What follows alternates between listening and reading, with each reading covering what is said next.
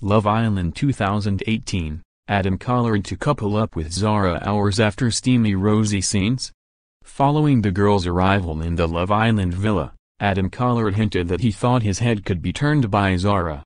Speaking in the beach hut, he admitted, "I'm not going to beat around the bush. Zara fits the type of girl that I do fancy, so I would be lying if I said that she wasn't an attractive girl." However, he later admitted, "Zara is a very attractive girl, yes. But I would say it was very early to say that Rosie would have anything to worry about." Meanwhile, Zara also confessed that she found Adam fit. Speaking to Adam about Rosie Williams, she said that she wasn't afraid of competition.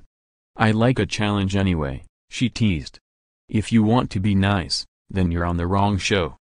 In an exclusive clip from Monday night's episode, the girls could be seen welcoming the newcomers to the villa. And, Zara was quick to note that Rosie rushed to Adam's side when she saw them talking. "That was a cold reception," she said to Ellie. "Rosie grabbed onto Adam and wouldn't let go of him. I think it was very territorial." Stefflon Don, who was a guest on the Carolyn Flack-fronted show, commented on the girls' arrival. She said, "They came in baring teeth, none of them were happy. It came just hours after Rosie and Adam opened up about taking things further in their relationship, hinting at a sex act.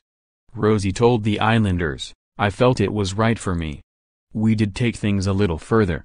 It's a natural thing that humans were made to do.' Meanwhile, Adam told Jack Fincham, 'Mate, we didn't even need the hideaway. Out it this way blue BS are released.' Love Island continues Monday on ITV2 at 9 p.m.